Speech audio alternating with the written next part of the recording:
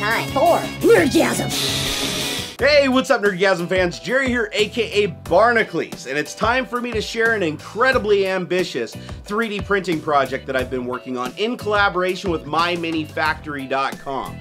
Now, you guys know that Star Wars Episode 7 is coming out later this year, and everybody is pumped about it, myself included. So MyMiniFactory.com reached out to me, and we decided it would be cool to 3D model an entire Episode 7 Stormtrooper suit that will fit my rather large, sexy body. So starting with this first video, I'm gonna show you guys what goes into actually digitizing my body into the computer and what kind of work MyMiniFactory.com does and what software they use to produce the 3D models that ultimately I'm gonna 3D print here in the Nerd Cave and build a suit that I'm gonna be wearing to PAX Prime in Seattle, Washington. So guys, sit tight and come to the dark side.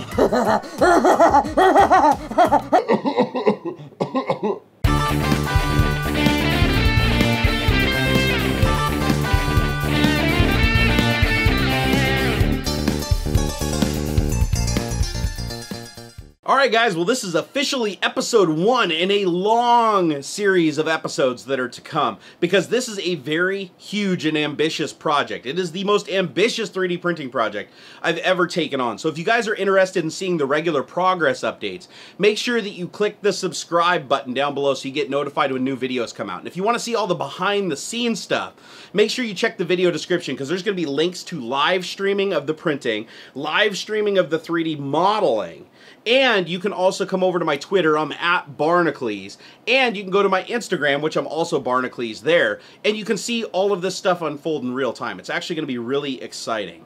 Now, the way this whole project started was when MyMiniFactory reached out to me after seeing a couple of videos that I did that they really liked. One of those videos was this guy right here. This is the Duke Mark 44 hand cannon from the popular game Destiny. Now, this model was created by a guy named Kirby Downey, who also works at MyMiniFactory, and you can see from the design it's in 2 pieces so that you can print it a half at a time and assemble it to cut down on support material, and it has moving parts. You can actually have the drum come out, and you can pull out the ammunition and load it, and it snaps back into place. It is a very well-designed 3D model designed to be printed on any desktop 3D printer. The other video that they saw is I 3D printed a hand crank fan, and it actually had a gearbox in it to step up the ratio and give it a mechanical advantage, and that was also created by Kirby Downey, and it was a phenomenal model. But it really got them interested in my channel, and they wanted to do a collaboration. Now, after going back and forth with MyMiniFactory, we came up with the idea that we want to create a Star Wars Episode 7, The Force Awakens Stormtrooper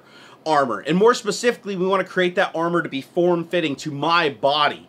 Now, you guys know I'm about 300 pounds and I'm only about 5'10", so I'm not exactly your average size. So for that reason, they need to 3D model the suit to be form-fitting to my body, and that's what we're going to talk about in this episode, is what it takes for them to basically take and digitize me into a 3D model into the computer so they can build the armor around me, and how I get to the point where I can 3D print that out, put it back together, and it's actually going to fit. Now, the lead designer on this project is Lloyd Roberts, and I'll also have a link in the video description to both his channel and his MyMiniFactory.tv live stream. Every day that he's working, you can actually go watch him work on this armor, and you can stare at a pretty sexy 3D model of me floating around on the screen, which, come on, that's incentive enough, right? So the first step in this process was I had to actually go over to my friend's house and have him walk around me 360 degrees and take a series of about 100 photographs of me standing in a T-pose with my arms out to my side. Now, I had to hold perfectly still through this process, because what happens next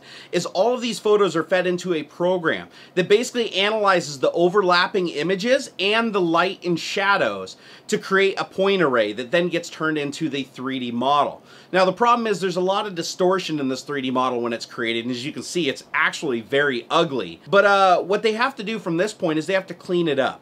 So what they did is they took one of their guys, his name's Francasco, and he actually uses a program called ZBrush, and he goes through and meticulously cleans up the model. And this means going through and smoothing out all of the roughness, getting the proportions right, and he even had to basically go through and fix my face, because my face was super busted up for some reason throughout this process. So he basically went through looking at pictures of my face and recreated the 3D model so that it was right and it was proportionate, because they need my body measurements to be exact, because they're going to be creating an armor that when I print, it's going to be form-fitting, and they also have to print a helmet that fits my head.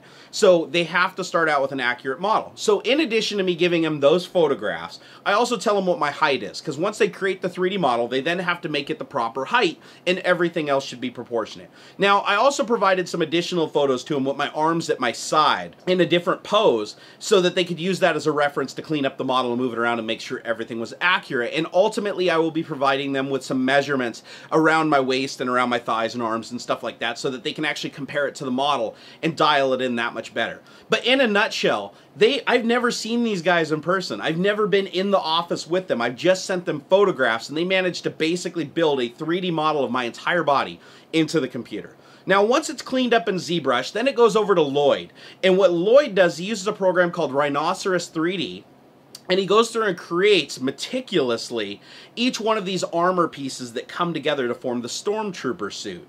Now, this is a painstaking process. He already has over 20 hours of 3D modeling in on the suit, and he's not done yet. He's still got to work on a lot of the detail work. The helmet, I don't have any pictures of yet, but I know that he's made some pretty good progress on that. And if you guys want to see him 3D modeling and see what goes into creating something like this, definitely go over to the MyMiniFactory.tv page and look at his stream, and there'll be a link in the video description for that. And every day you can watch how he brings this thing to life. It's actually pretty damn cool. Now, Lloyd likes to have a little fun every once in a while, so one time when I was watching the live stream, he thought it'd be cool to make my cod piece more anatomically correct. And as you can see, the results here are pretty damn funny. I was half tempted to have him just leave it that way, so that when I printed it out, I went to PAX Prime, I just had this giant cod piece, but I figured that might offend some people. So we'll just keep that as a joke in this video. Now, we want to make the suit look as movie accurate as possible, with exceptions to a few little surprises that we're going to unveil down the road to you guys. But in order to do that, we needed a good representative sample of photos. And for that, I turned to my friend Darth Tigger 501 over on Twitter, and he provided a ton of photos that he took down in Anaheim, California during the Star Wars celebration. And he basically found some guys that were wearing movie-accurate armor that was licensed by Lucas to be created, so you know that it's going to be accurate. And those photos are used as the basis of creating this 3D model. And the process is basically these guys that are 3D modeling these parts are taking measurements off the photos, they're eyeballing it, they're looking at each detail, and they're transferring it over into polygons that fit onto my body. That is really freaking awesome. Now, at this point, we're getting very, very close in the project to actually 3D printing some of the parts. But there's another step that has to take place. And that is, you have to realize that the average desktop 3D printer, be it a Robo 3D or an Ultimaker, Original, or V2, they all have a build volume that's around 8 inches by 8 inches by 8 inches cubed. In some cases, give or take a little bit bigger and a little bit smaller. But desktop 3D printers are not large format printers. Now, for that reason, what they're going to have to do is break the armor up into pieces using a process called slicing.